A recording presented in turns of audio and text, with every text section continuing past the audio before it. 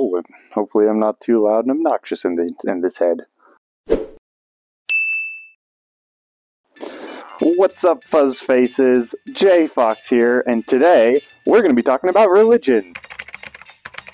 More specifically, we're going to be talking about something that I've noticed a surprising amount of in this fandom, and that is actually Christians. Now, as many of you know, I myself am a Christian, and when I joined the fandom, I did not expect there to be so many other Christian furries in this community. And when I started a YouTube channel and started meeting some of you guys on Discord, I really just keep meeting more Christian furries. So I thought that now would be a good time to address a question that's weighed on my heart for a long time, and that's, can you be a furry if you're a Christian? Now, this is a really difficult question to answer, and I've heard a lot of different takes and a lot of different answers to this question from both furries and non-furries who know about or are in the fandom. And I'm going to tell you right now, I can't give you a straight up yes or no answer. It really depends on why you're in the fandom, what your relationship with God is like, and how the fandom affects your heart as a person. What I can do, however, is just give you some background about my journey through the furry fandom as a follower of Christ. So that's what I'll do. Now, obviously I wasn't always a furry, and I also wasn't always a Christian. See, I wasn't really raised in a Christian home per se. I had been to church a few times as a kid. My mom used to take us. My dad was never really religious, but then we fell out of it, and I kind of just grew up in a regular household. So I would argue that I was probably a furry before I was a Christian, although my experience with being a furry before a Christian is a unique one because I basically was someone who fit the textbook Okay, well maybe this isn't very unique, but I was basically someone who fit the textbook definition of a furry without having any idea that there's a whole community around this and that other people are interested in it. I really think I was someone as a kid who was predisposed to being a furry for a lot of the same reasons that many of you all know. Growing up with cartoons and liking animal characters and animation styles in general. But I'd say my major furriness started around middle school when I full-on came up with a fursona and started getting really into the idea of anthropomorphic foxes. Go figure. Whatever it is in our furry brains that makes us go, yeah, I like that. The pathogen, if you will. I'll see myself out. But anyway, I totally had that. Like, it was in my heart, totally hooked on anthropomorphic animals and all that. I even had my own fursona before I knew what the heck a fursona was, or that anyone else was interested in these kinds of characters. It was a black fox character, and I was so enthralled with him and identified with him so much, I literally wanted to be this fox. Thankfully, this all happened before I was a Christian, and I'm going to explain why I say thankfully in a moment. But anyway, I discovered Jesus when I was in maybe about my senior year of high school. It was probably my junior year of high school.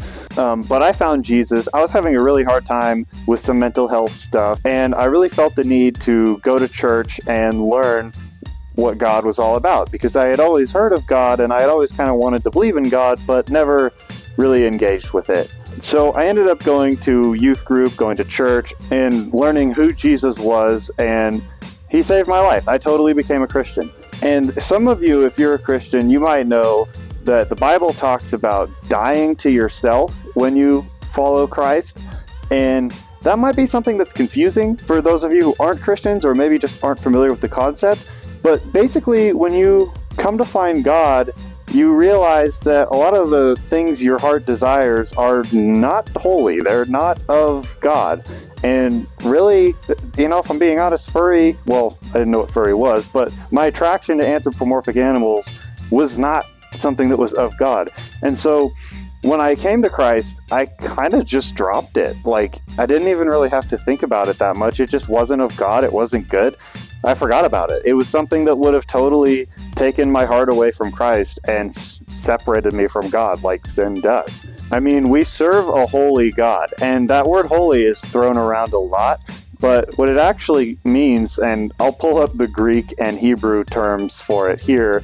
I'm not going to try to pronounce them, but they actually mean to be set apart. And that's really what happens to a Christian when you follow Christ, is you set your life apart from these things that aren't of God. Now, at this point, you're probably thinking, okay, well, that's good for you, Jay, but what the heck are you doing sitting here in a fursuit if you totally let go of all of that? And to that, I would say, stop it. It's rude to interrupt people. But you remember how I've been saying that I didn't actually know what the furry fandom was, or that there was a whole community around it, until after I came to Christ. So let's fast forward to near the end of my senior year of high school, after I'd started following Christ and started living my life according to Jesus. I did what any young would-be furry would do in 2017, and I found myself some Vine compilations, some videos about the fandom, and of course a specific red strawberry fox that we all know and love. And this was really an interesting experience for me, because I was watching these videos and learning about the furry community, just thinking, oh my gosh, that's me, or that was me. I totally relate to this. You know, a lot of us hear about the furry fandom because of the costumes, and we immediately think that, oh, they're a bunch of weirdos who dress up and do stuff in animal costumes. And that's like sorta what I had heard about the fandom, but when I actually found these videos, I was like, whoa, this is me. So looking back, I didn't realize this at the time, but I think the whole situation gave me a unique opportunity to come into the fandom, learn about the fandom, in a way that wasn't like where it's all up in your heart. I had dropped that. I wasn't engaging with that. So learning about this fandom to where I knew exactly what it was all about, but my heart isn't really in it. What I'm trying to say is I think the whole situation gave me an opportunity to kind of come into this fandom for the things that aren't idolizing it. Kind of like when you first learn about the fandom, you've got that fresh set of eyes, and you think, oh, the fursuiting looks really fun, the conventions look fun, the people are nice, that kind of thing. The things that aren't idolizing it, looking at the art and being like, oh my gosh, I want to be that. You know, it just gave me this unique opportunity to come into the fandom in a different way. And I think today that God might have set me up like that for a reason. The heart of this fandom is celebrating the absolute affinity for anthropomorphic animals, and I've determined that that's wrong. That's not of God. But the community and the people and going to cons, fursuiting, making videos, they have these kind of nostalgic feelings. They're just fun. They're not something that I think is bad, and I have for years now felt kind of drawn and called to this community in this way that isn't idolizing it. And so that's why I'm here. That's why I'm making these videos, because I watch videos like this and I really enjoyed them in a healthy way. And I do feel called here. I think whether it's to share the gospel or just to have something that's fun to do, it's kind of a gift from God. Now, I should also say that this kind of realization of how I got involved with the fandom came to me over years and years, because when I first found the fandom, I didn't really know to separate the deep feelings of connection with anthropomorphic animals that I shouldn't be a part of from the fun, entertaining sides of the fandom that maybe I should be a part of.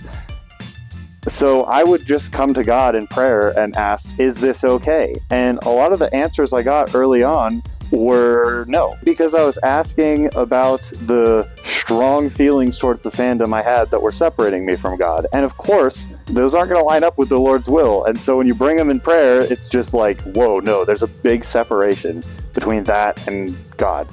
And that's not to say that if you feel that way, you're wrong. I mean, obviously, I felt that way. I would still feel that way if I let myself. But my identity isn't in my heart's lusts anymore. It's in Christ. And Christ has been gracious enough to give me this opportunity to enjoy this fandom in a healthy way. And I'm still learning how to navigate that. And I'm still learning if that's 100% the case. And I think a lot of my doubts in that department come from unhealthy places with OCD and things like that. But that's a topic for a whole nother video. Now, we don't have time to unpack all of that. This is going to be fun to edit. It's a lot of rambling. But yeah, so at the end of the day, if you're a Christian, should you or can you be a furry?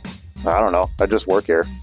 No, but seriously, I think the answer to that is go to God and talk to Him about that. You need to have a solid relationship with Him before you can understand things like that.